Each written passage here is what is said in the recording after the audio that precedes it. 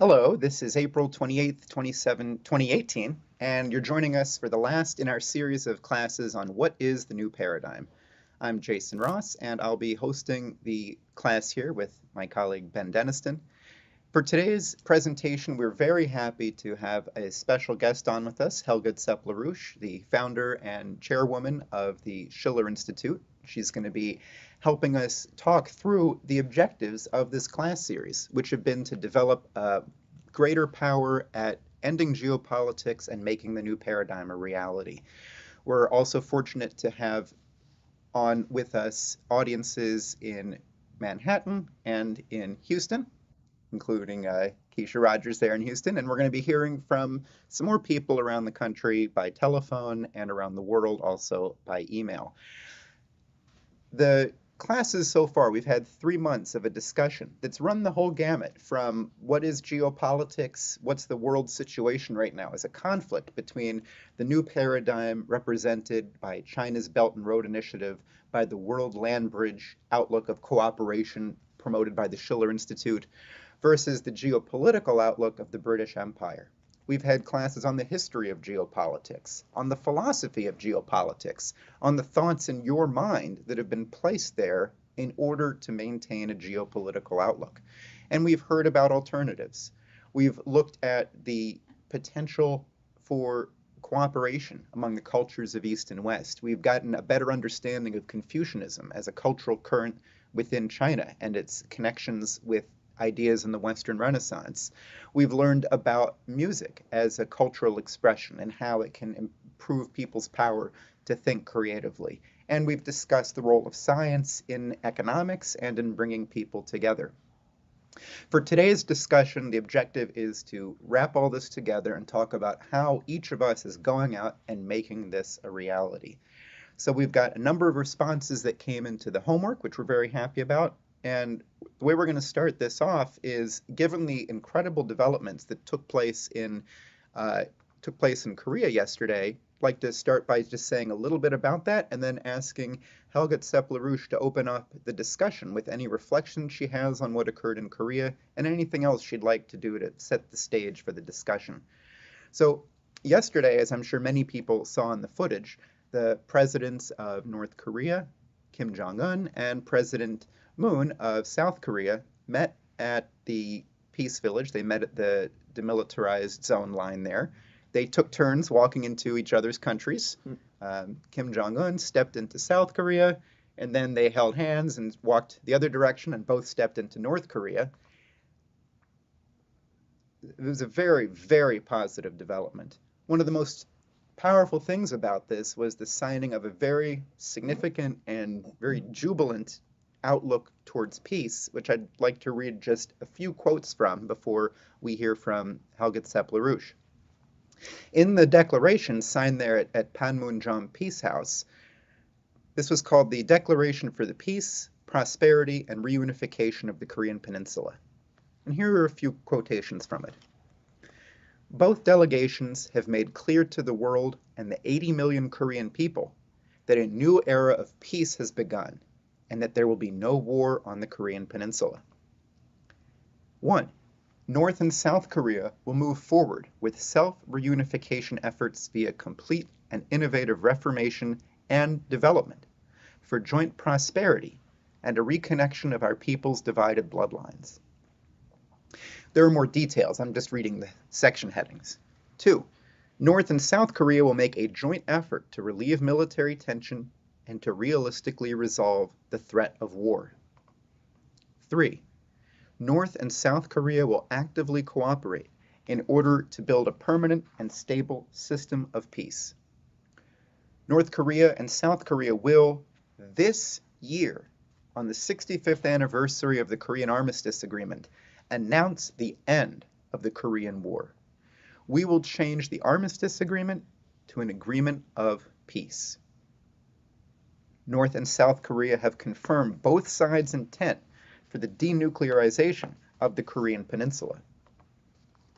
The declaration concludes, both delegations will maintain regular meetings and direct lines of communication to discuss matters regarding the people, thereby building trust in each other, and have agreed to work together to increase momentum towards peace, prosperity, reunification, and development of the Korean Peninsula.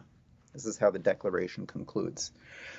So, I think that we would all be very interested in hearing from Helga Zepp-LaRouche what this recent development means in the context of ending geopolitics and bringing in a new paradigm. So, Helga, what can you say about these incredible developments of yesterday for our viewers?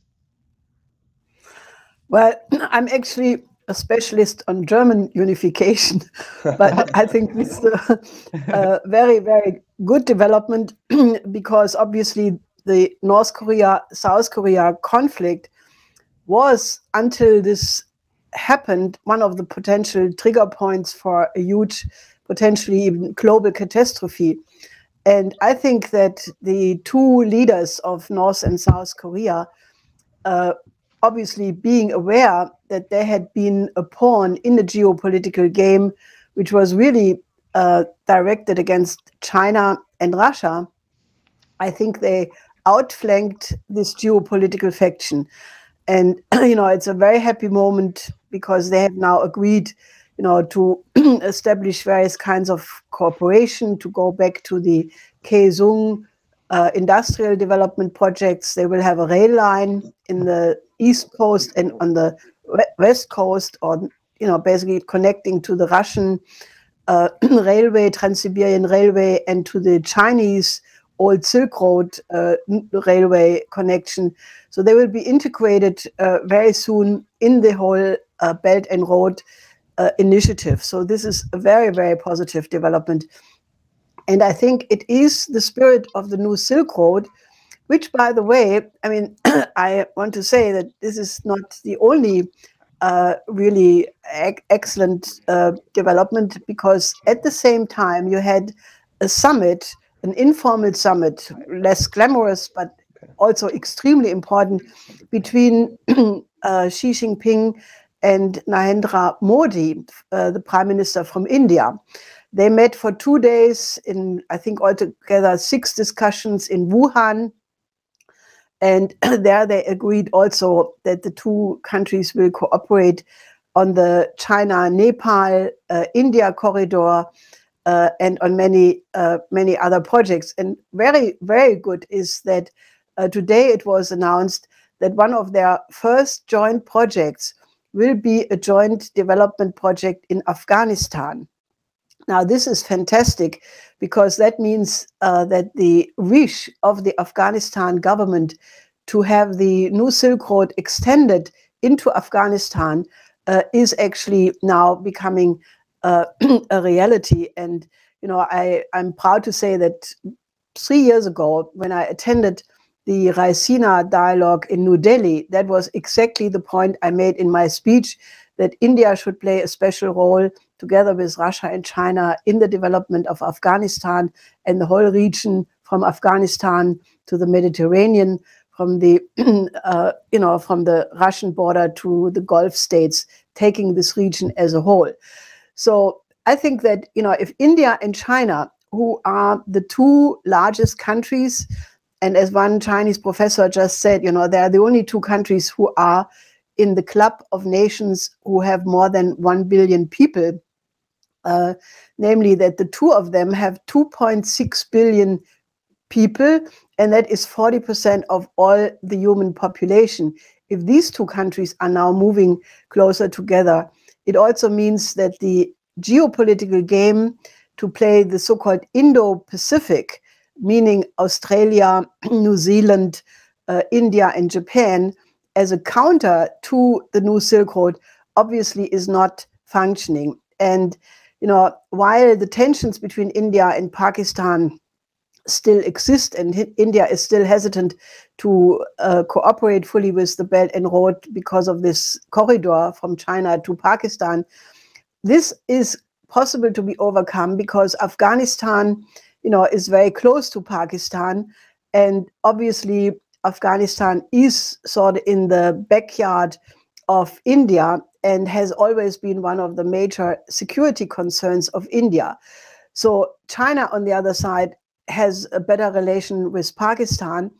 And there you can actually see the principle of how the win-win cooperation and the new paradigm is helping to overcome potentially and very fast all problems of the past. So I think if you take these two developments together, the potential for peaceful cooperation and potential even unification of the two Koreas, and the fact that the two largest countries in the world, China and India, are clearly moving towards each other for closer cooperation, I think this makes the world a much better place in these days. So I'm really happy. Well, thanks so much for that opening, Helga. It's certainly great to have a optimistic piece of news, and this is a wonderful one. I'd like to go right to a question that came in online via responses to the homework. And so these are people who have been making the new paradigm, and they would like to get your input on how to do it. So this is a response from a participant in the USA, and I'm going to go ahead and read what this person wrote in. He wrote in that I have found a serious resistance in most people whom I have approached individually about the Belt and Road Initiative. Let's get that text up on the screen, please. Mostly, people hold to old beliefs about China and what they've been taught to think about Russia. But when I spoke to one person this morning, she spoke like the others. But when I began to say more about the steady progress of the work in relation with 140 countries throughout the world, the response was, I never heard that before. I've written articles called Viewpoints for our regional newspaper on various topics which got some response, so I'll start with that and seek to engage in further conversations with others and perhaps in other ways. It will be important to emphasize and to begin to describe the new paradigm which so many have never heard of before. This may touch into their hidden or repressed hopes and begin to deliver some encouragement that will arouse them from their doldrums and their submission to what is, as what could be comes alive and is already visibly underway in so many different parts of our beleaguered world. Helga, could you comment on what difference you think it makes in terms of organizing that there is so much success now with the Belt and Road Initiative, that people are able to point to more things as a success of this outlook? Well, I think that the new Silk Road is a genie which has escaped the bottle and cannot be put back into it, simply because, if you think what the new Silk Road has done for the countries which participate, up to that point, except of certain other economic deals which China and some other countries had, but for the most part, Latin America, Africa, most part of Asia, they were really denied the kind of development perspective which the Belt and Road Initiative is offering. And this is the first time that the countries of the developing countries have the perspective of overcoming poverty and underdevelopment in a very fast speed, because China is not dishing out old technologies, old industries, but bringing these countries on board to participate in joint space programs, in other advanced scientific enterprises, so that people realize that there is a completely different perspective and the chance, that the idea to overcome poverty on the planet is becoming a reality very, very quickly. So the news of that is spreading, maybe even quicker than the projects. So you have Latin America on board. You have Africa in a complete explosion of more optimistic future plans. The same goes even for much of Europe, the 16+1 East and Central European countries, the Balkan states, the Southern European states, Italy, Spain, Portugal, they all want to be part of it. So even the countries which are still, putting the brake on, like unfortunately Germany, Great Britain, the EU in Brussels, nevertheless, the news are spreading, and it's sort of coming over the border And I think the United States has so many ethnic Americans, Asian Americans, people from Latin America. I think it cannot be contained. And after all, the hand is stuck out by President Xi Jinping for Trump. And Trump keeps saying, that Xi Jinping is his very good friend.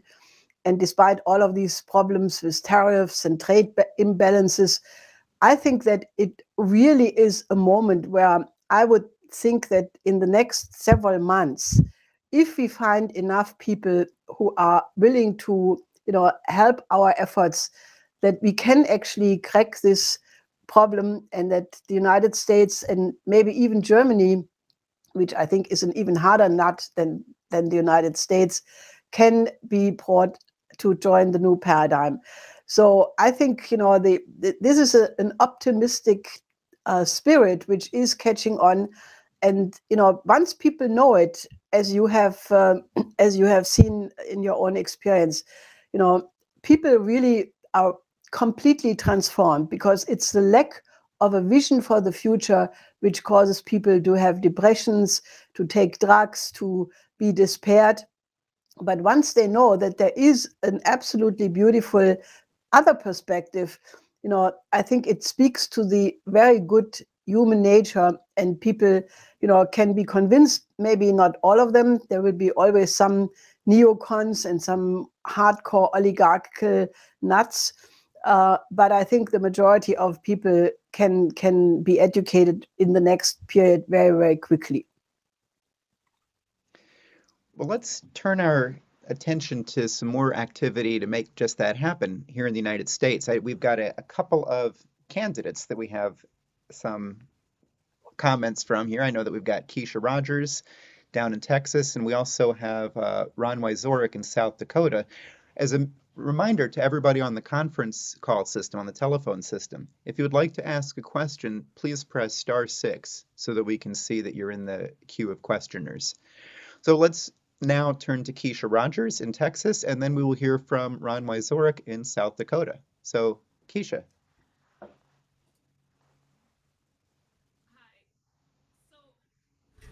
I was just actually talking right now with a constituent who was just very excited about the developments that are going on in the world. And I think what we've done with this campaign to win the future is proven to be absolutely critical to get an understanding from the American people that they have to think about the bigger picture of moving toward the mass movement, as you call for, of development, Helga, because there's a lot of people that we're running into here with the campaign. As I'm running as an independent for Congress in the 9th Congressional District of Texas, which is now the seat of Congressman Al Green here. One of the things being in Texas that we're finding is that people are still suffering from the developments of what happened over 9 months ago with Hurricane Harvey, but they also are seeing that there's now a shift going on in the world where they can find hope, they can find optimism because of our campaign for building the future, for bringing the United States into the new paradigm. This, seeing what the developments that were just expressed between what happened in Korea, is not just something that's distant over in another country, but it's really showing that right now everything that our campaign represents for bringing the American people into this new future is well underway. And I think that right now, with the campaign to win the future, the LaRouche's 4 laws for economic development is becoming, is actually taking off in a way that we could not have imagined. Where I just had a lady to come in now, I apologize because I missed a few minutes of the discussion, because she said, I had to come and find you. I saw my husband sign the petition for you to get on the ballot yesterday. I don't know who you are, but I looked you up online and I looked up your campaign, and your husband, she said that my husband told her, go to our office, sign the petition and get involved in the campaign. And so a lady who her husband met us yesterday and brought the card home of our platform and read it and then said, go over there and support this young lady and support their campaign. So that's the type of impact that we're having right now. And I think that the American people are absolutely ready for this mass movement for development. And if you want to say more on that, I think that that's what's going to really draw the excitement toward ending this culture of geopolitics, of warfare, of economic collapse, financial distress, and actually letting the American people know that we are intent on winning this campaign for the future. And as our platform says, any candidate that's running that's actually serious cannot run on a party platform or an allegiance to a party per se, but have to actually run on the platform that they're going to commit again to the economic progress and development of the American people. And that's what the American people are ready for right now. There's too much suffering going on, too much distress, and people are seeing that there's a new direction, more and more people being educated on the new paradigm of the Belt and Road, New Silk Road Initiative, and what this means for the American people.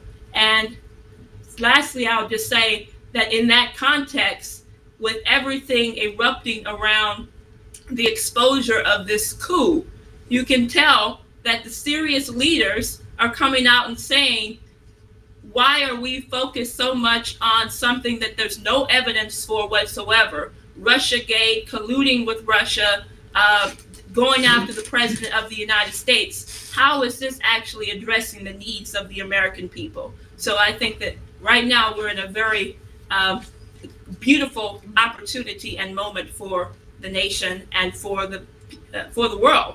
So I'll just stop with those comments as initiation.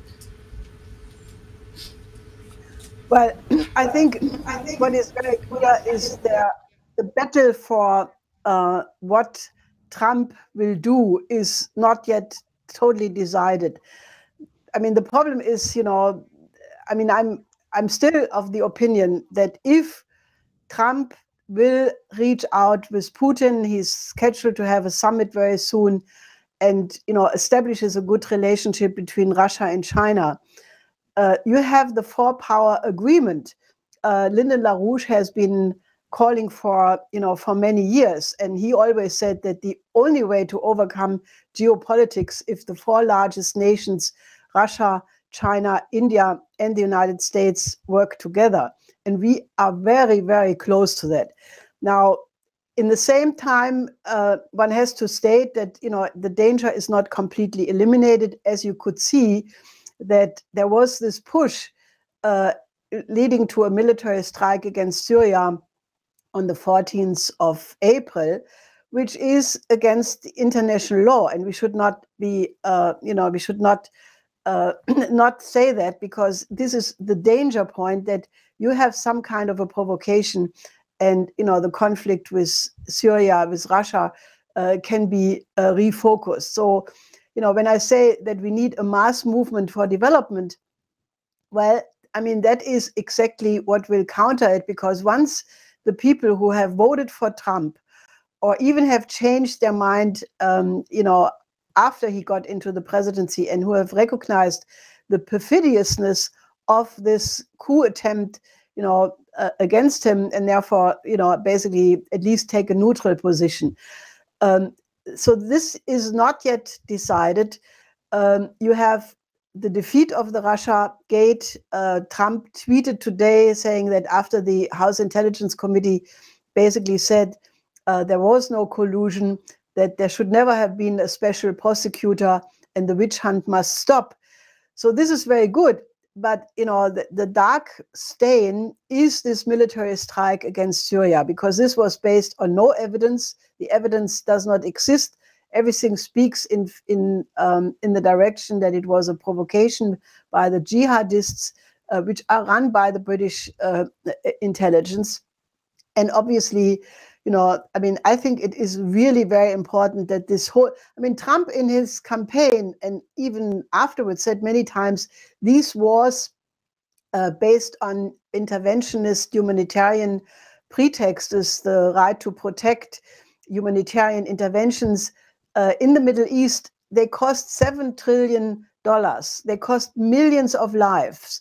They caused post-traumatic disorders in many of the veterans who went to Afghanistan, to Iraq, to other places. So, I think that there needs to be a healing, a national healing of this, because, I mean, this has done damage not only to the countries of the Middle East, wars which were based on lies by Bush, by Cheney, by Obama, but it did a lot to the soul of America as well.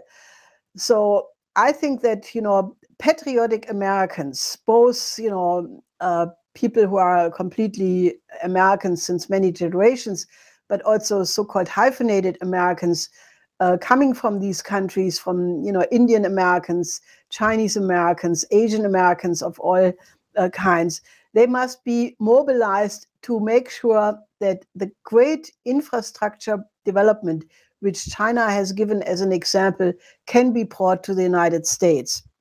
And for that, we need more people who say, we will fight to get this kind of development also inside the United States. I mean, Modi, a couple of years ago, pointed to the fact that the great advantage of India is that 65% of all Indians are below the age of 30 years. And while that is demographically not the case for the United States, nevertheless, you can have a youth movement, people who are fighting to have a kind of future. So I would call on all of you to make that happen and get such a movement, which you can do once you have multipliers and people who represent different groupings, who then can demand the implementation of the United States joining with the Belt and Road and the implementation of the 4 laws. But I think, we are at an incredible moment. And once people feel that, and the North Korea, South Korea developments, the China-India developments, I mean, these are extraordinary periods where the subjective intervention makes the difference because the objective potential is clearly there. Well, let's hear from some more activity about making this happen. Our next 2 questions are both from congressional candidates, one from South Dakota and one from New York. So we're going to turn now to Ron Wyzorek, who is connected via an audio hookup. Ron, are you there? Hi, hello, Ron. Jason. Hello, hey. Helga. So how's it going in South Dakota, Ron? Well, we've had I'm running for U.S. Congress on the independent ticket, and we've had 2.5 months of gathering signatures since I announced that I was going to run. And as Helga said, the genie has escaped the bottle, and I think the people are really picking up on the spirit, and people are responding. I think of the activists, the volunteers that helped gain, gather almost 4,000 signatures here, and the response of the public has been overwhelmingly accepting Lynn's ideas. We've been putting out a flyer here that has Lynn's program on the front of it, so people actually, before they even sign the petition, they have been given a flyer so they know that I stand for LaRouche's programs. And it's been very well received. I've even had people that objected to the LaRouche name on the ticket after reading the flyer and gathering an understanding of Lynn's program, which they apparently didn't have, and they were only going by gossip and misinformation. Come back and want to sign the petition because they agreed with everything that Lynn was talking about in the flyer. So I think we're on to something in Heartland here with LaRouche's programs. people, really seem to be open to the ideas. They're looking for solutions. They respond to the activists very well, to the petition gatherers very well. We, actually, we set up a table on a weekend in a flea market and got 508 signatures in 2 days just at the table alone. The response was overwhelming. Then we were gathering signatures, in front of the courthouse, and people had come up that had gotten petitions or had gotten the flyer before and had questions about the flyer.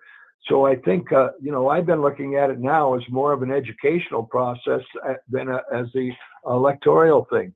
And when we turned in our signatures here this past week, why we had unbelievable coverage in practically all the major papers in South Dakota, the major daily papers in South Dakota.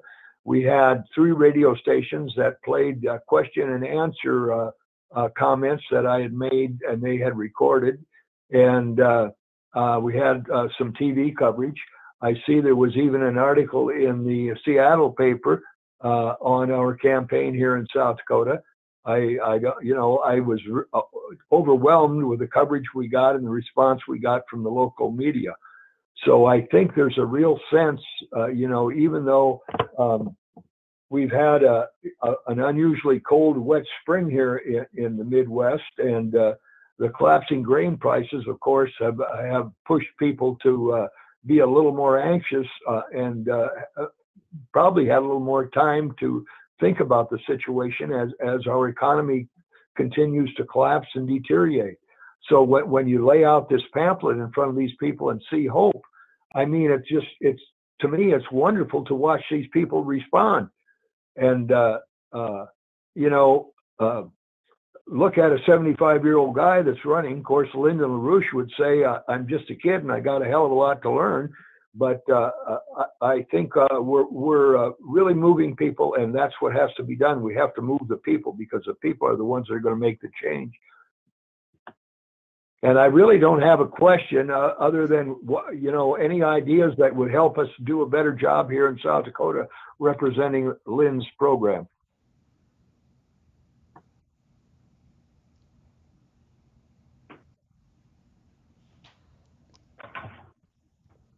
We can't hear Helga. Oh, you can't hear me? What happened? You have to call. You have to call. Everything's fine. Go ahead. It works. Oh, okay. Yeah. No, I was saying that I think that we need to find people who come to South Dakota and help you. So I'm actually, making an appeal to everybody who is listening. Instead of doing a vacation to Hawaii or some other place, why don't you go for a couple of weeks to either Texas to help Keisha or to help Ron Wisurek? I think that would really boost the whole thing. So I'm appealing to you to do that. Good. Well, this is a nice time of year to go, isn't it? So let's turn next to Manhattan. Let's see if the audio, I believe we had a little bit of a problem before, but let's see if it's working. Let's get a question from our congressional candidate in New York who has a question for Helga Zepp-LaRouche here. Hello, thank you. I'm Senator Hicks. I'm a candidate for the United States Congress here in New York City. I can't hear him. Oh, I'm sorry. It looks. Yes, I'm sorry. The audio isn't working. This is I'm sorry. I'll read your question there. This is Sander Hicks. He is a Democratic candidate for U.S. Congress in New York's 12th congressional district in New York City, and his question is, how can we effect a paradigm shift in U.S. foreign policy in Yemen? We are backing the Saudi oligarchy and killing civilians. What can we do to change U.S. policy towards Yemen? Well, I mean, there are many things you can do. One is, the 9/11 involvement of Saudi Arabia, which is now subject of a court case in New York. I think you should probably talk to the people who are launching this suit against Saudi Arabia and get them involved, because it is really urgent. You know, the crisis is the biggest humanitarian crisis on the planet. I think 7 million people's lives are in danger. And, you know, it is actually an unbelievable crime that the whole world knows about it. And, you know, nothing is really done to stop this. As a matter of fact, the acting president of Yemen was just assassinated with a directed drone coming from Saudi Arabia, or some kind of a missile attack. So I think that, you know, people have to be rebel roused, that, you know, when the Holocaust happened, people at least could say, you know, or it's doubtful, you know, who knew what, when. But this is different because, you know, this is known. It's known that because of the blockade of the food and the medicine, cholera and other epidemics have been spreading, killing a lot of people. And right now, the Red Cross warned that you have a complete collapse of infrastructure in Yemen, water, sewage, just everything. So I can tell you that we are right now, some of our colleagues are working on a new development program for Yemen. And we will plan to put this out, and hopefully we will find support in Yemen of people we are working with already, but, you know, that really can put this on the agenda. And it will be an extension of the new Silk Road, the report which the Schiller Institute put out basically as a sequel to the World Land Bridge report, the new Silk Road coming to West Asia and Africa. But it will be much more elaborated, something like a 70-page study, which we will probably put out within a week or so. And we will also feature that at European conferences. And I think that, you know, once we have such a concrete development perspective, we can do an enormous outreach. We can, you know, approach different organizations in the United Nations and really make a rebel-rousing case that, you know, both the blocking of Saudi Arabia's support, which there is a bill in the Congress already, but combined with such a reconstruction of Yemen.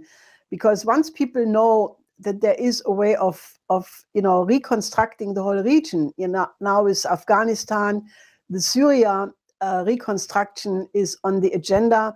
And there again, you know, you see the absolute disgusting hypocrisy of the European Union, for example, who basically had a conference in Paris where they said they will put in a little bit of money, not much, for the reconstruction of Syria, but only those territories which are not under the control of the Assad government. So all of this hangs together because, you know, once you get the perspective of India, China, and Russia, and Iran working on the reconstruction of Syria, then you can also find a similar combination for Yemen. But we need, obviously, in the United States, a lot of organizing for it. The crimes of Saudi Arabia, the absolute need to stop weapon sales to Saudi Arabia, and at the same time, you know, to really make this genocide known, and also the solution. We need people, you know, to amplify that, because, you know, this is a crime against humanity which is taking place in front of our eyes. But if you look at the courage of the people in Yemen, who, you know, have been, despite the bombings and the, you know, missiles flying in, they have been studying Lin's economics. They studied our World Land Bridge report. We have people who, you know, are absolutely enthusiastic. So the spirit of the people in Yemen is very, very good. And the more people in Yemen find out that there are people outside who are taking on their case, you know, the better are the chances to turn this around in the short term. Because, as I said, we are in a moment of history, where the large powers, and especially China, Russia, and now, as it seems, India, and also altogether 140 countries working in this dynamic, the objective conditions to change things are clearly there. But it is one of these moments, where, as Schiller said, concerning the French Revolution, that with the objective condition, you need the subjective factor. And that means we need a lot of people who take the responsibility as world historical individuals and don't sit on the fence and just watch it, but become active, because every single person who is now getting mobilized in those countries which are still not on board, it makes the huge difference. So my absolute appeal is to you to do that. And, I think if you help us to publish this Yemen report once it's out, to lobby Congress, to put pressure on them, to stop this genocide, to, play up the role of Saudi Arabia in 9/11, which, is still the big wound in the recent history of the United States. All of these things have to come together, and I think we can really turn this around. Yemen's really an amazing case study. The Schiller Institute, the LaRouche representatives in Yemen, who have recently been the victims of online attacks, of losing their ability to communicate, they have taken such an optimistic view of what the Silk Road will look like and what that will mean for Yemen, that in very difficult conditions that I believe most of us here can not even really imagine, they are keeping firmly and beautifully in mind what Yemen could be. And I think it's a great inspiration for us to take. For our next question, we're going to turn to something that came in as an online response to our homework, and following that, we will go to Texas for a live question. As a reminder, if you're on the telephone line listening in and you would like to ask a question, please press *6 so that we know that you would like to speak up. So the next question that we'll take from an online submission, this came in from a friend of ours in Algeria. He wrote in that, "I am very happy to know about this project, which aims to build a world of peace and justice. I have been so convinced that geopolitical conflict is the origin of the international order, but the new paradigm is a deep will to build a system based on recognition, development, and diplomacy. The project of One Belt, One Road is more than an economic project, but represents an argument of human creativity and human solidarity in the universe. I can contribute to support this new paradigm by 1. I can get people to sign on as supporters of the platform. 2. I can spread the word by social media, Facebook or Twitter. 3. I can invite people over to my place or a library meeting room to watch a LaRouchePAC class or webcast. 4. I can translate the most important material into my language. I have already published a book review of the EIR report of 2014 on extending the World Land Bridge. I have published a book review in one of the most famous journals published by most think tanks in the Arab world, and I'm awaiting the publication of the second report in Arabic written by Hussein Askari and Jason Ross. I have begun translating a Leibniz essay into Arabic, and I wish to devote more time to translate the works of Nicholas of Cusa, who remains completely unknown in the Arab world. And last, he writes, 5, I will work to convince the members of our research laboratory to make workshops or conferences to present the idea of the new paradigm and the initiative of One Belt, One Road. So this came in from a professor of political science in Algeria, and I think it represents the wide variety of activities that everybody can engage in to make the new paradigm a reality. Let's ask Helga, do you have any response to what this person wrote in with? Oh, I congratulate you. I think this is fantastic because, I think you can be a role model for many people around, the world. I mean, that's the good thing that, with the internet, with modern communication, we can really organize in every country in the world. I mean, there in the past, it was a huge problem to go to Africa, for example, because it was extremely expensive. The tickets were really horrendously out of reach. So to do a conference was a huge effort. But now, basically, I think we can have a network of people who can, be internet-based universities who can, outreach, who can organize classes like, what we have been doing in Latin America repeatedly, where we would have a conference and then we would have parallel seminars with students, with engineers, with chambers of commerce, with universities. So I think I would encourage you that, you help us to build up such a network in Africa, because, Africa right now is in a complete change, where, the kind of infrastructure which was built, railways from Djibouti to Addis Abeba, from Nairobi to Rwanda, then the fantastic Transaqua project, which now is officially on the line between China and Italy and 6 countries of the Chad, Lake Chad region. These are projects, they may take 10 years or 12 years, as the main engineer of the Power China engineering company said at a recent conference in Nigeria. But, Africa can be transformed in a few years from a continent which, has been full of refugees and people marching through the Sahara, dying, to get to the Mediterranean, to drown there.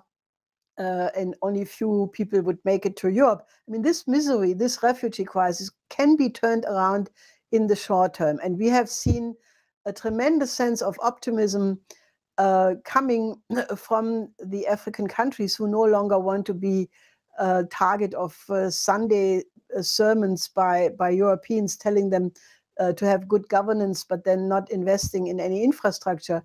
That because of the Chinese, but also now Indian and Japanese investments, the Chinese have still the lion part of it, but there is now a complete sense of change.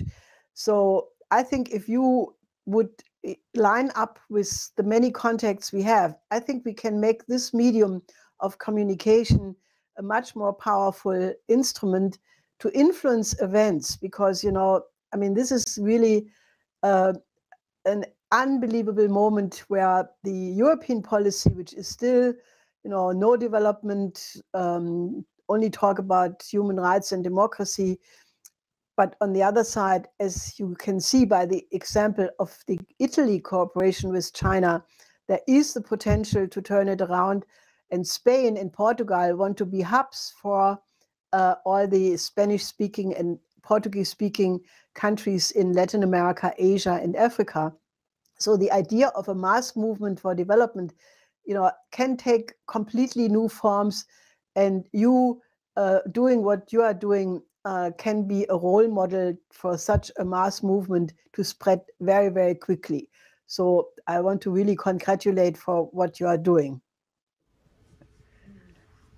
Yeah, thanks. It really is a very inspiring message. Particularly, imagine the impact of Kuza finally becoming available in Arabic, if it hasn't been yet. That's wonderful news for creating a real renaissance among cultures. For our next question, we are going to turn to Texas, and then we will turn to Manhattan after that. As a reminder, if you are viewing us, you can ask your questions via our course webpage or email at classes@LaRouchePAC.com. And if you're in the telephone conference line and want to ask a question, press *6. So let's turn now to Texas. Howdy from Houston. If there were any kind of summit or meeting that could be more profound than what we just witnessed with Presidents Kim and President Moon meeting in the demilitarized zone of the Koreas, it would certainly be the coming together of Presidents Trump and Presidents Putin to shake hands and come to an understanding on the higher mission of mankind. including space, including counterterrorism, and a host of other things. Now, we know that President Trump has verbally committed to such a summit despite everything, but that date for that hasn't been set yet. But there has been a date set for a summit in England, in Great Britain, in July, and I can't see anything good coming out of that. I mean, 3 weeks ago, I could not possibly have believed that President Trump would fall for the bait of attacking Syria again, based on exactly the same pretext as a year ago. But something that the British did broke down its resistance to take this destructive act.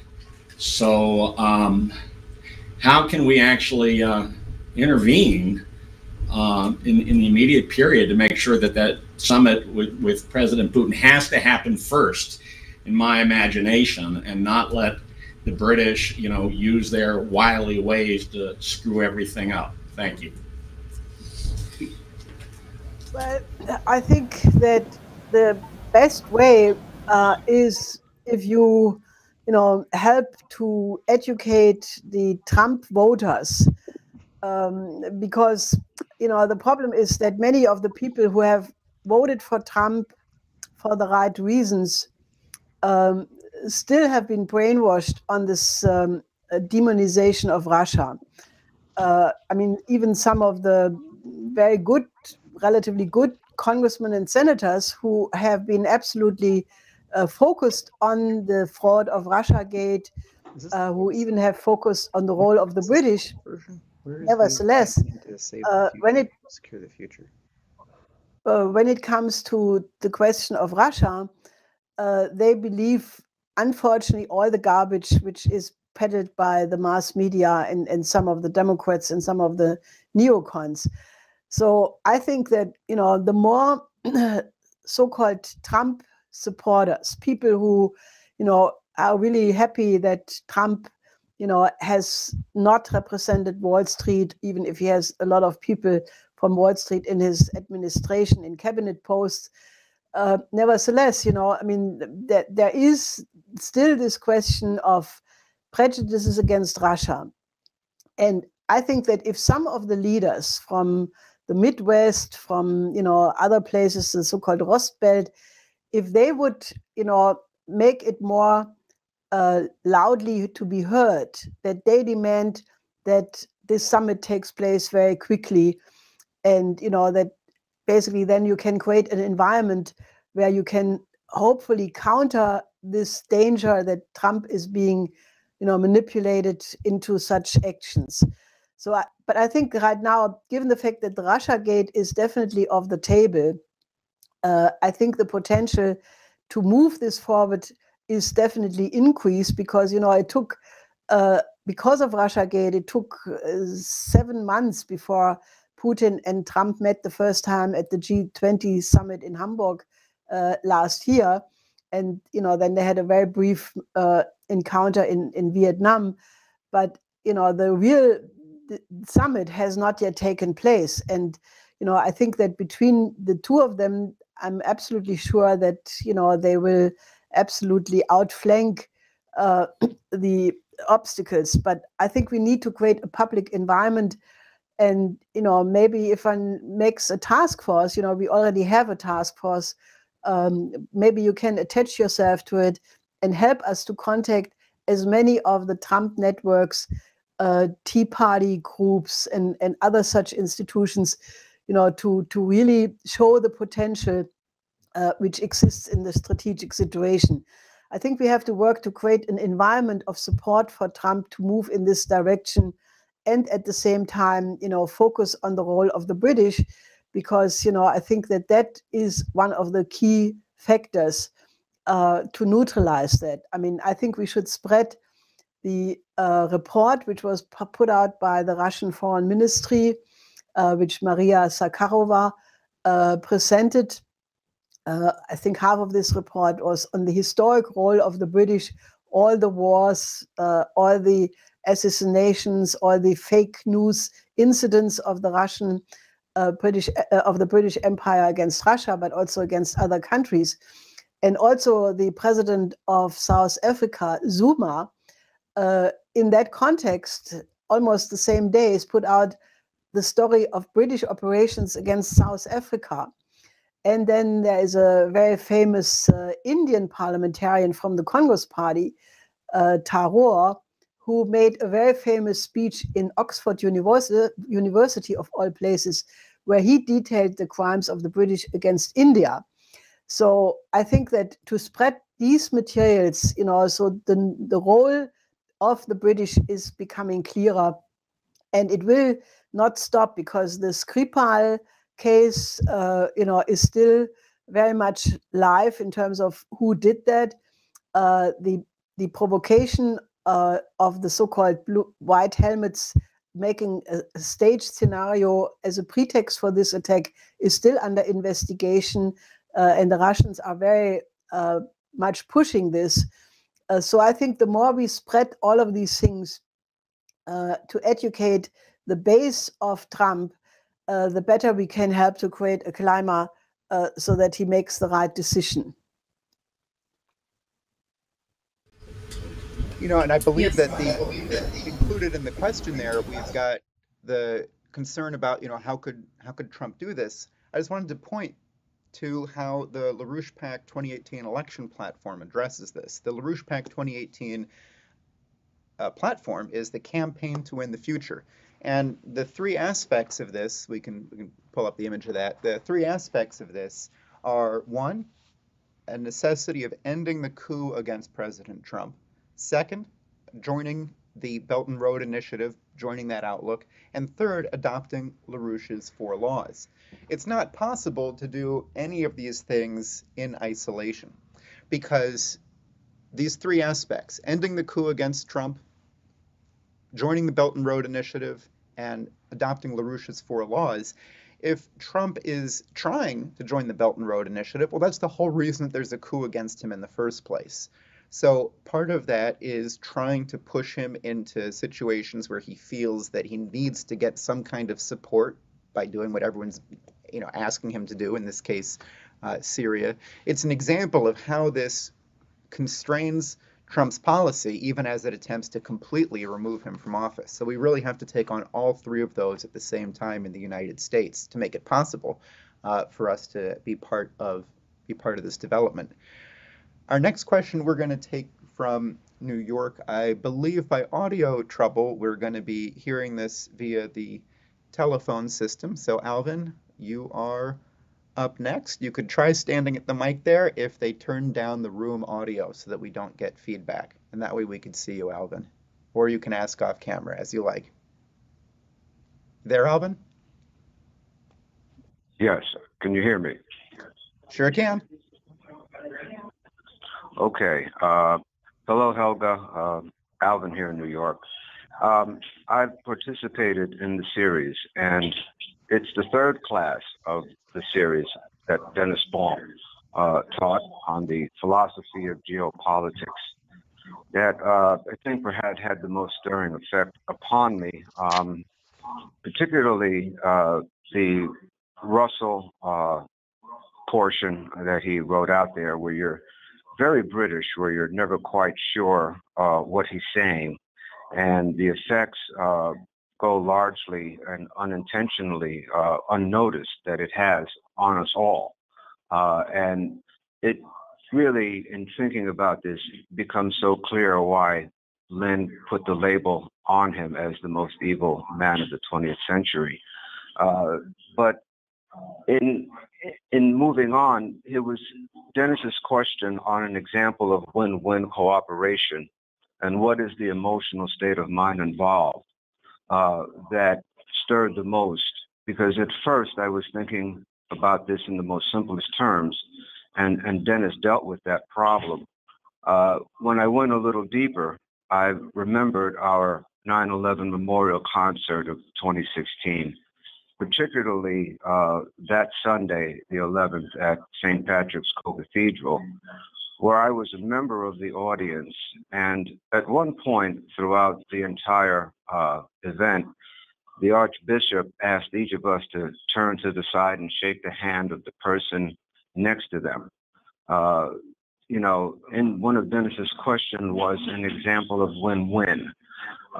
And as I turned and did that, the entirety and the profound nature of what we were engaged in gripped me more deeply than I can never remember.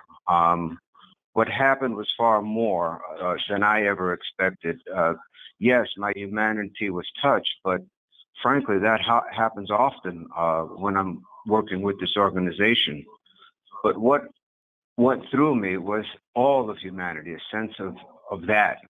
And that was something completely new and has, I thought, the best example of how you can defeat this type of evil, even with the new paradigm, how an individual can rise.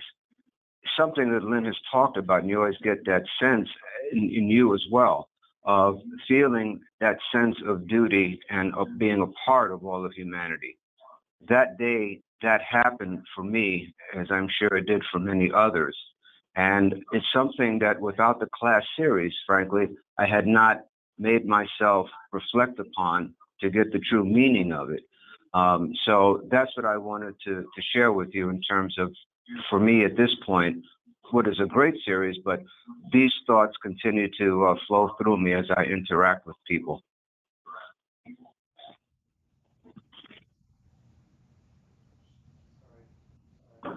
I'm absolutely convinced that we have, with the classical music in particular, classical culture in general, but especially the classical music, we have an instrument which can, you know, move people, move mountains. You know, we had just a cultural event in Dresden where, you know, I mean, we played, we had a choral piece with a beautiful solo part in Russian, a folk song.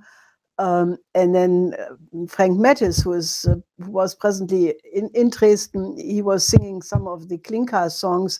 And we had some Russians in the audience who were so floored because, you know, in the present environment of anti-Russia phobia and attacks and demonization, then if they see that somebody of another culture is touching the most precious part of their own best traditions, it has an unbelievable effect. And, you know, one of these Russians told Frank Mattis afterwards, he said, "I can't believe it. You are an American, you are an Afro-American, and you are singing in Russian. You know, you are already the new paradigm united in one person." So I think, you know, the more we do these things, I think we have a tremendous weapon, you know, because once you portray the beauty of the other culture, and beauty, since it is something which Schiller explained is connected to reason. You know, Schiller doesn't have an arbitrary notion of beauty, but he says, I have a notion of beauty based on reason, and this is the yardstick with which I measure what I find in reality.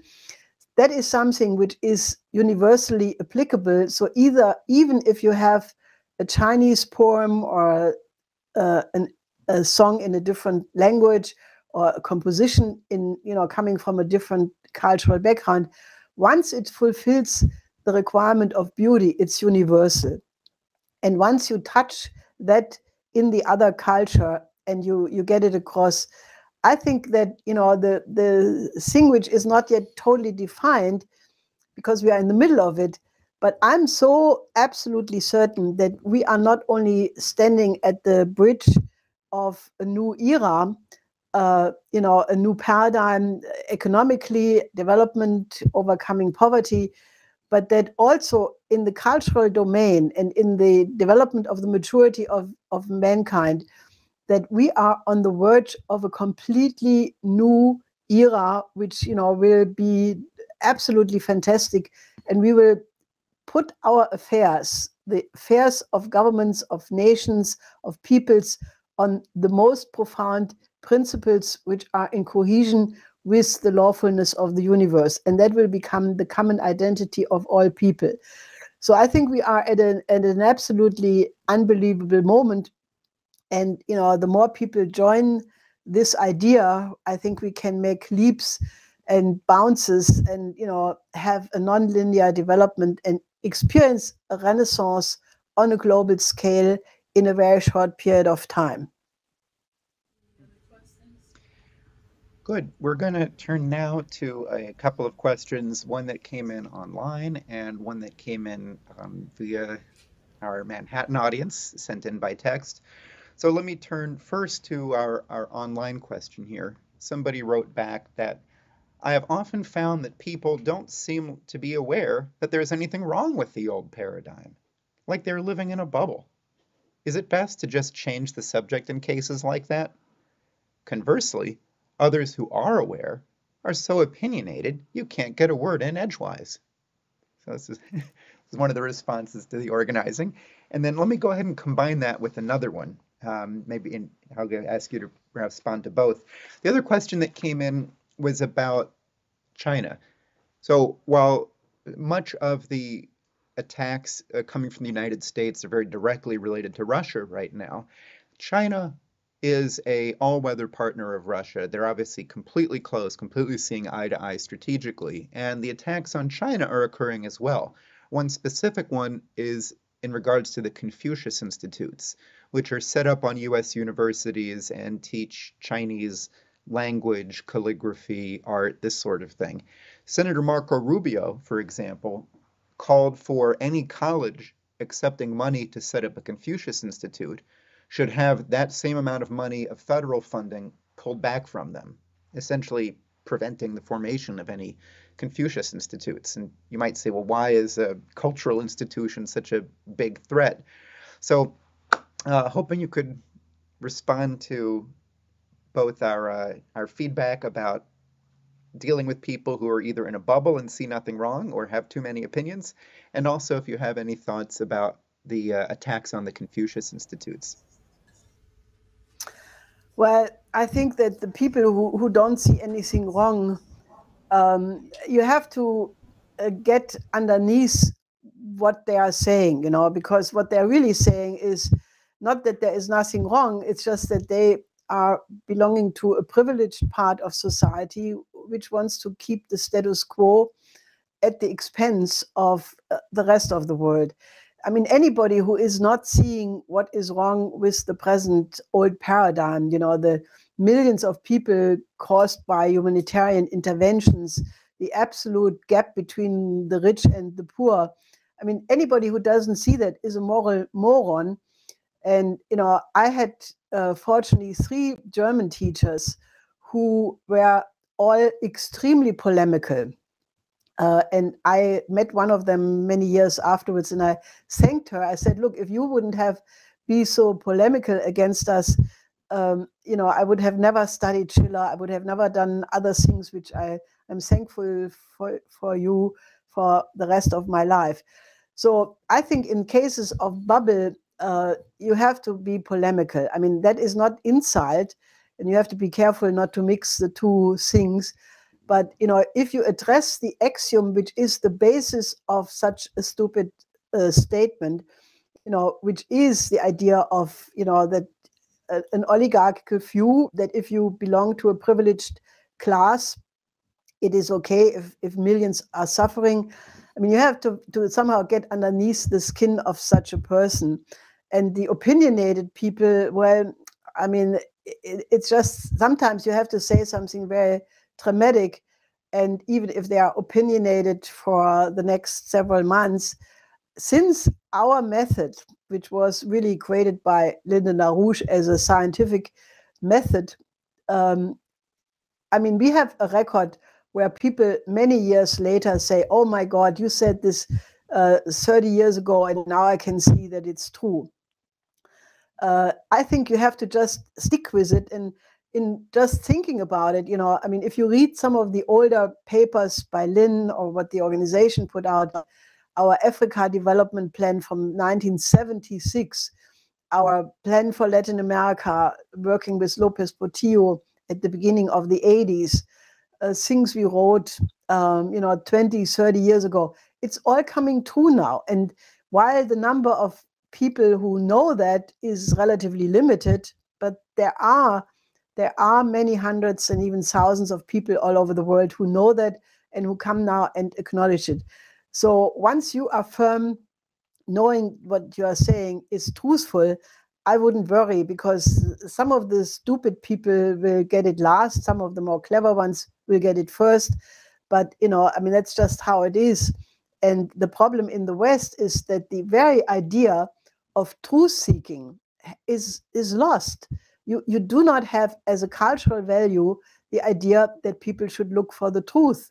As a matter of fact, once you say that you are a truth-seeking person, you have some idiot coming from certain Hannah Arendt or other backgrounds who 68er or Frankfurt School, who say that if you pretend to look for the truth, you are already an authoritarian character, because that's what they did to prevent exactly people from doing that. And that, by the way, is one of the reasons why the Confucius Institutes are being attacked by these liberals, because Confucius, as Schiller, as Plato, as Cusanus, as Leibniz, all of these great minds had the idea that there is a knowable truth. And, while you will never reach the perfect truth, that the search for truth is what counts in all fields, in science, in music, in art. And, I will never forget the words of Norbert Breinin, who was the first violinist of the Amadeus Quartet, who said that the only way how you get the greatness of Beethoven's music is you have to be a truth-seeking person, and you have to work on the composition so long until you are sure that you have reached the greatest possible truthfulness at this point. So it's really one and the same thing, because the neoliberal miseducation of the West was exactly that people wouldn't have this inner strength to, develop their own mental abilities, their own intellectual capability, to have a measuring rod for the truth. Because if every opinion is equal to the next, well, then truth goes out of the window. So I think we should make polemics against people like Marco Rubio and not allow him to do what he's doing, because, this is a form of cultural warfare. He puts himself on the same line like the Gang of Four in China, and he should be reformed. All right. Well, we've got several more questions that are coming in. So what we're going to do now is we're going to read a short comment that came in online. We're going to take a question from one of the audience members in New York, and then we have another online question that we're going to go to. And then maybe we'll see how much, what your time's looking like, Helga, at that point. That might be a wrap up. So let's, this comment just came in during the class series. Our friend wrote in, "Hi. Would just like to thank the Schiller Institute and LaRouche organization for this incredible class series, which has not only been free, but shows us a whole new universe. Wow. Thank you, thank you, thank you." To which I'd respond, "You're very welcome, and thank you for what you've been doing. This person's been very active. And also, although the class is free, we do very much appreciate and need your contributions. So please contribute to LaRouchePAC so that we can succeed in making all of this happen. We rely on you. We don't get any money except from individual contributions. No corporate donations are accepted. It's you. Please help." Let's turn now to our audience member in New York, who I believe will be asking a question via telephone. Hello, Pat, can you hear us? Hi. Yes, I can. Can you hear me? Yes, go right ahead. Okay. My name is Sister Pat Connick, and I've been a member of the Schiller Institute Chorus here in Manhattan for the past 2 years. I'm also a chemistry high school teacher here in the city. And this really segues to what Helga had just been talking about in terms of education. So my observation is that, and I'm sure yours as well, the potential of human society resonates into individuals' potentials, and vice versa. Our environment changes us, and we evolve our surroundings. So the economic development associated with the new Silk Road will definitely have a positive impact on the lives of billions of individuals. And Helga, could you please speak to the efforts of the LaRouchePAC to influence what happens and in the education of individuals in our public and private schools, especially here in the United States? And I'm thinking in particular about what I think you were starting to talk about, a return to a more Renaissance education based on the values of truth and goodness and beauty. Thank you. Well, I think that what we are attempting to do with this class series is an example, you know, because as you probably could see, you know, we are not focusing on subjects separated from each other, but, you know, it's all part of one: universal history, philosophy, natural science, music, poetry, art, the arts. It's all the same process leading to, you know, the development of the creative potential of the individual. And I think that that is, you know, something which, you know, you really have to go back to the Humboldt education system, which, you know, happens to be very similar to what Confucius was teaching, or the collaboration between Schiller and Humboldt. It's the idea that there are certain subjects which are more suited to have a positive impact on the beauty of the character of the pupil or the student.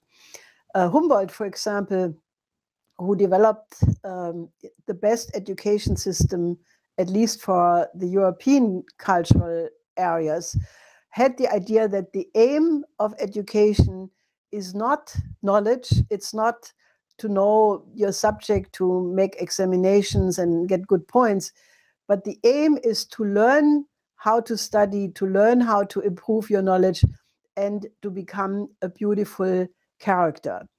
So Humboldt said that it was the universal history, that it was the command of the own language in its highest expression, which means you have to study the poets.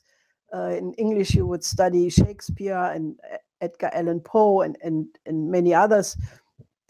In German, you would study Schiller, Goethe, Lessing, Mörike, others, because only what you can express metaphorically, you can communicate. And only what you can express with your language do you really understand. So universal history, the command of your own language, the natural sciences, music, other languages, all of these things have to come together. But the aim is not these things in themselves, but the aim is that the character becomes beautiful. Now, that is something which has been completely eliminated from the curriculum, and nobody even speaks about it. But I think that if you look at the violence in the schools, if you look at the terrible opium epidemic, if you look at the, you know, the self-image of many of the young people, you know, where young women are, you know, really dressed up like little whores, where, you know, young men, I have a terrible conception of what a woman is. All of these things, you know, are really a reflection that the idea of education having an effect on the beauty of the character is absent. So I think that, you know, we have to put these things back. And, you know, I think the only way how you get it is that people have to understand that you need this kind of new paradigm of a moral society. And, you know, people attack Xi Jinping as an authoritarian candidate. But, you know, in reality, what he is doing, he's spreading a Confucian Renaissance in China. He is spreading the outlawing of hip hop. I mean, they just had a huge attack on hip hop. Why? Because hip hop has, you know, pornographic content, a low level of women, of violence, and China is just moving against hip hop. I find this very good. They are also moving against banal quiz shows. I mean, I don't know how spread this is in the United States. In Germany, you have tons of these idiotic quiz shows where people ask questions, and as more difficult the question becomes, the more high the return is of the possible winning. So you have entire industries of people who are producing books and videos where you can learn by heart, how did the following soccer team play in 1923 in the third round against such other country. And then you learn that to make your point. What has this to do with real knowledge? Absolutely nothing. So China is moving against banal quiz shows. Anyway, I think we have to have a situation where more people become rebel rousers against the illness in society. And, that is part of the new Silk Road spirit, and it's part of the mass movement for development. It all goes together. If I might add a little bit to that too, specifically on the question of education, the emphasis that Lyndon LaRouche has placed on a reform of education is a need to go back both to original sources and to the method of Socrates, as described by Plato, the method of dialectic, where so much of what occurs in education is giving answers where there is no question. That is, giving students things to remember where they've never been provoked to even consider those topics as something worth thinking about. In chemistry, for example, people, learn these formulas, they apply them on their practice examples. Instead, if things began with experiments that required a concept to understand them, that would be a much better approach. And that's in chemistry, but in general, that's the way to do things. In chemistry, you often do at least get some laboratory work, so you have some idea that your thoughts really do cohere with the physical world. But why not start with those and then make the questions that are answered necessary questions? So we turn next to a question that has come in from one of our online viewers. We'll put her question up on the screen. This is a question from Florida. Our friend writes in, "Hello, I am wondering if there is an option for the average working citizens of the U.S. and the world to move our savings from the transatlantic banking system into the banking system of the new paradigm, the One Belt, One Road banking system. With all the banks that were set up for the BRICS, One Belt, One Road, etc., it seems like a good idea to have the option for us average working people to be able to move our savings from the shaky transatlantic banks, where we might lose those savings, into a more stable banking system. And then these savings would be able to help support the new paradigm, the One Belt, One Road, and the world's future." So do you have any advice to our questioner, Helga? Well, I'm not advising you against probing that, because we are sitting on the potential new outbreak like 2008, but much worse. If even the Federal Reserve is warning of that, we should take note. But that is obviously not the solution. As I said, I'm not telling you not to do it, because if it's possible, I don't know. I've never investigated that. Why not? But I would also say very, very strongly that does not solve the problem. Like in World War II, you had the famous family which moved to a remote island to escape World War II, and then that is where the bombs hit the worst. So, we have to save civilization in the places where we are. The United States is admittedly a difficult country right now. And, you have, for the first time, a falling life expectancy for 2 years in a row in all categories of age. Now, if there's any parameter of a collapsing society, it is the collapse of life expectancy. And, I don't need to tell you about the infrastructure in New York, New Jersey. If you have a little Italian Fiat 500, don't drive over American highways, because you are at risk of vanishing in one of the potholes. So I'm not saying this is an ideal situation, but you have to have at the same time the absolute commitment to make America great again. And I don't mean it the way Trump means it. I mean it, America once was a beacon of hope. a temple of liberty. The whole world looked towards the American Revolution, the American Constitution, the American Declaration of Independence. With John Quincy Adams, America had the idea of an alliance of perfectly sovereign nation states. I mean, that is what the win-win Chinese New Silk Road is offering today. But America has been taken over in terms of its establishment a lot by the British imperial system, and Trump, is in a daily battle against that.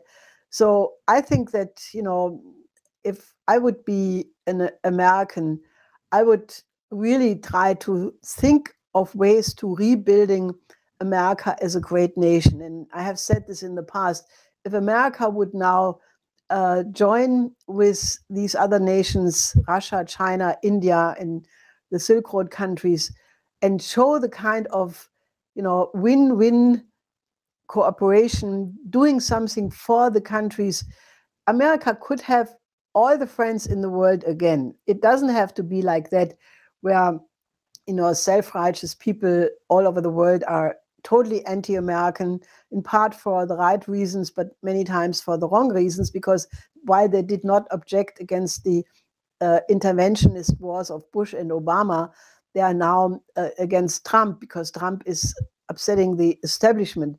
So, it's an unsettled question, but America should be a pearl in the necklace of nations again. And I would really strongly suggest to you that you not only think about what you do with your personal saving, but help us to implement the 4 laws. If the Glass-Steagall, the National Bank, the credit system, the joining with the Belt and Road system comes on the table, you can safely keep your money in the United States, and you save your country at the same time. Yep. Certainly, for those concerned about their savings and wanting to, very good question, and wanting to invest it in something productive for the future, we can offer a very specific bit of not investment advice here, which is to donate to LaRouchePAC, presuming you're an American citizen or permanent resident. You can do that at lpac.co/donate, and I assure you that investing in transforming the United States so that it's a future that you are really going to be proud of is one of the best investments that you can make with your savings, and acting to make that happen is a wonderful way to invest your time. So we have 2 more. Can you take 2 more questions, Helga? Mm-hmm. Okay. Well, we're going to turn next to New York. So I believe Jane Bloomer is going to be asking a question by telephone, and then we are going to be turning to Keisha Rogers in Houston for the last question to you. So let's go to New York. Jane Bloomer, are you there? I am. Can you hear me? Sure can. Go right ahead. Very good. As I am a social worker, and I'm trained in the soft sciences and social sciences and in working locally. This is all fine, well, and good. But so I have to admit I was hesitant about taking the LaRouche science class because the hard sciences have always challenged me. But what was most exciting about it was that my brain expanded, my thinking expanded, and I discovered some new concepts and new principles, but I also rediscovered principles and understood them better. So actually at a class last week, I had a eureka experience about a 4-to-3 ratio. So what comes to my mind as I think locally, and also what China is doing in reducing poverty, and thinking if they could do it, why on earth are we not doing it on a national scale? And of course, rediscovering all that has been done in American history in the past, and redeveloping agriculture and industry and infrastructure. So how I'm going to approach someone locally about considering being a candidate for LaRouche. So, and I'm interested, and I'm also feeling more fired up to be able to stand up for stand with more assuredness, understanding things from the science of physical economy. So I could use any tips that Mrs. LaRouche has to suggest, or you, Jason, or Ben.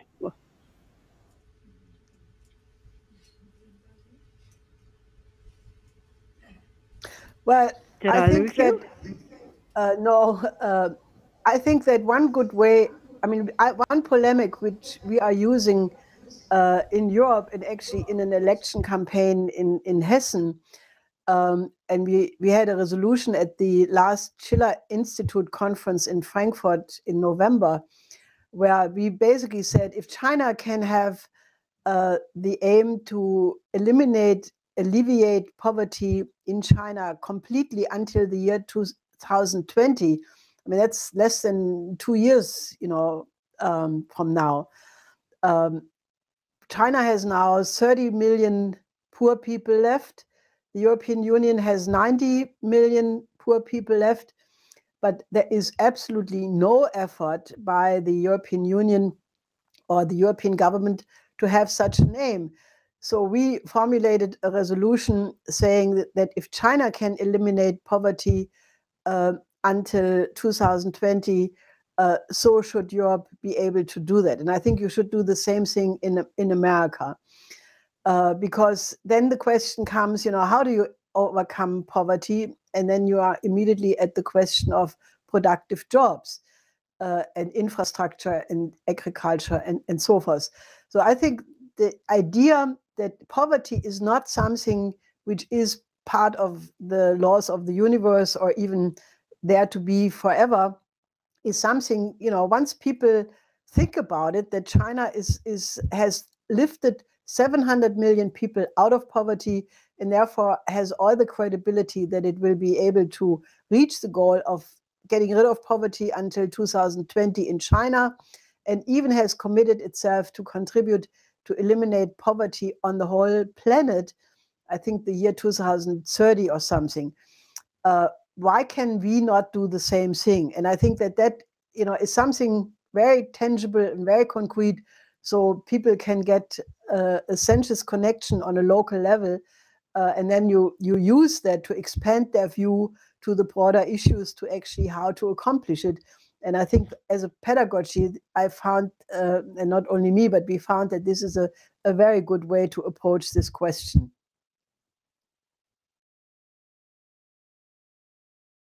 Turn after one more appeal from our sponsors, which is that we're very happy that a number of the participants in this class series, a number of the students have made contributions to support this class series and to make it possible to host the next one. If you have not yet made a contribution and you are legally able to do so, please do so. lpac.co/donate. So you can go to lpac.co/donate to make sure that we're able to win this fight.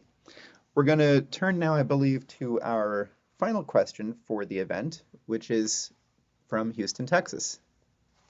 Go ahead, Keisha. Okay. Well, as I was sitting here reflecting on the course of development of this entire class series and thinking about the direction of what is required right now, what has to happen in order for this new paradigm, in order for this new direction for mankind to be realized, in order for LaRouche's 4 laws and America's future on the new Silk Road in the new paradigm to be realized. I think it's really important, and I would like for you to really express this, Helga, as we're wrapping up the entirety of this series of class series, that you're not going to have this new paradigm with the British Empire and geopolitics still in existence. We're at a moment right now that the end of geopolitics and the end of the British Empire must happen. And secondly, I would like to address the fact that as we're looking at what lies at the foundation, at the heart of LaRouche's 4 laws, you really look back at our fight for the true American system, what this conception of the American system represents, what's at the heart of LaRouche's four laws. And this is something I just wanted to go back to, that President Trump, at the beginning of his campaign before the onslaught, or really which led up to the onslaught of this coup and this witch hunt against the president, is that for the first time you had a president who expressed the interest of a revival of the true conception of an American system, discussing Henry Carey, Lincoln, the American system, fair trade policies. But I think it's more than that. I think that if this is going to be realized once and for all, the understanding that the American system is the antithesis, the complete opposition to the British imperial system of free trade, to the system, British imperial system of enslavement, of poverty, of keeping nations backwards, that this president, the American people, have to realize that, as Lincoln said, you can't have a world half slave and half free. And what that means is half under the control of the British Empire and the imperial system, and half moving towards a new paradigm. So now's the time that we have to move the United States and Europe and the rest of the world toward the new paradigm. And at the heart of LaRouche's four laws is what he described as, and what you've really beautifully laid out here today, as the unleashing of the divine spark of reason, the creative discovery, the creative potential of every single human being. And this is what the American system is about. It's not just about economic policies and solutions, but you have to get at the heart of what it really is to be human. So I just wanted to conclude with that and to ask you to comment on it, because I think in pulling the whole discussion back together again, we're at a very vital moment where the new paradigm for mankind can be realized, but it's not going to be done without the fight that once and for all this enemy, this British Empire, has to be eliminated once and for all.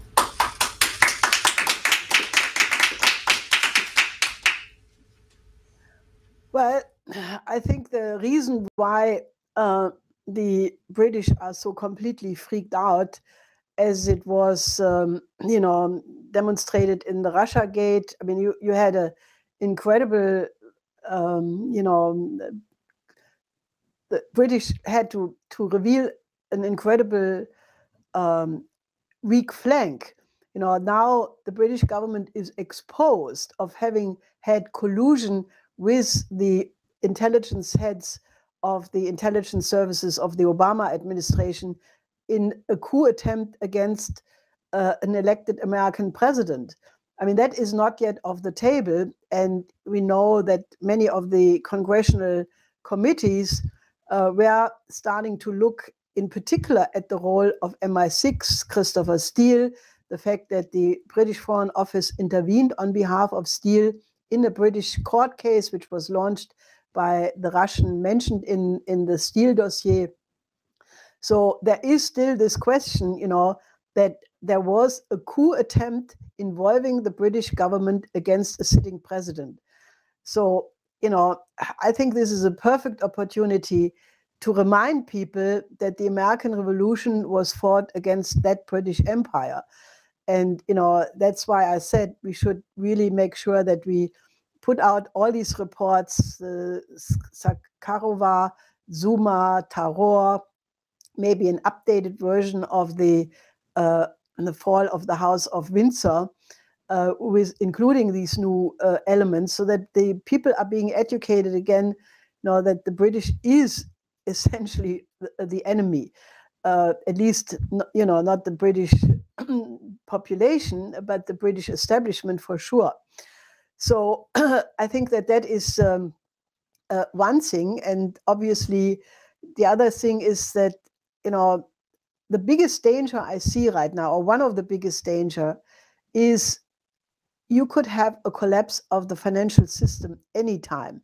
If one of the three governors of the Federal Reserve is warning that the present wave of corporate insolvencies in the United States, which is 60% up as compared to last year, could trigger a new banking crisis at any moment. I think this should give us a renewed impetus to fight for the 4 laws, because if you don't put in Glass-Steagall in time, and if you have a new crash before that, as a matter of fact, we talked to some very well-placed European insider in the financial system who said that he has gotten wind of that some circles may even pull down the financial system to pull the carpet away from Trump, to put the neocons back in office. And I think this is really to be taken serious and should really energize us and everybody else to go with the Glass-Steagall and 4 laws before it is too late. Now, the 4 laws indeed would put an end to that. So, I really would urge you to amplify not only your own efforts, but be courageous, be polemical, don't respect stupid opinions, but just get out the message, because this is an unbelievable battle of our lifetime. I would just like to add to Jason's appeals one thing. I mean, those people who are part of this discussion or will be part of future discussions who are not Americans, they should join the Schiller Institute, because we are right now trying to expand the Schiller Institute as an international both think tank producing solutions for all kinds of crises, both economically, culturally, and in any other field, but also to create a mass movement internationally for a Renaissance movement. So you can join not only the Schiller course, but you also can join the Schiller Institute, especially when your status is such that you would not necessarily be an American and part of a political action committee, because the Schiller Institute is our wider-ranging international effort. It does exist in organizational form in many countries in different forms. Some are friends of the Schiller Institute, others are established organizations.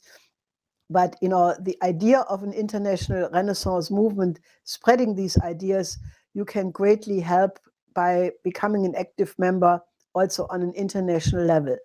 So I think you should really enjoy I'm very happy about many of the contributions, especially when people, communicate how your thinking has expanded, how your brain is functioning on a higher level or deeper level.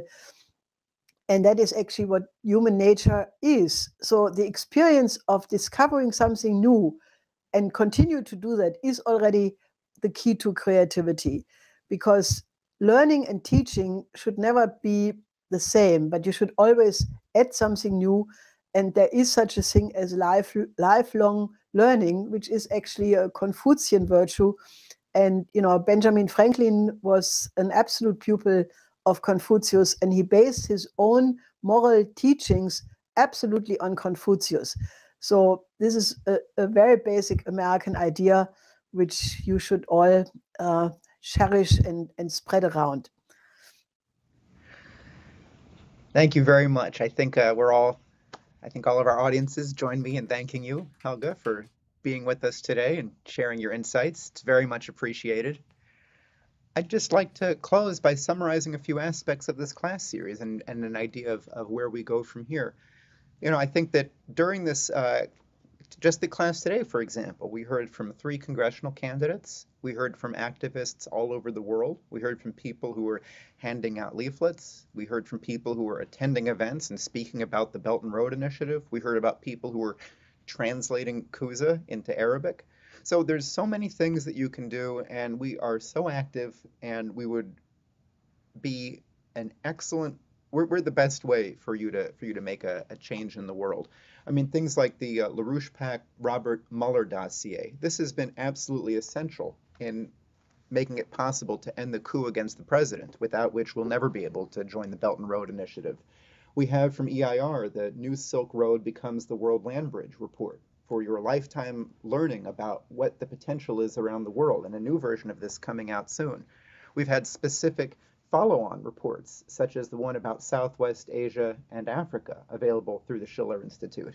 And we're working now on an updated version of our platform about LaRouche's 4 laws and about the LaRouchePAC 2018 campaign for America's future. So just through this class series itself, we've had several dozen students who have reached out through the class series site and made a contribution.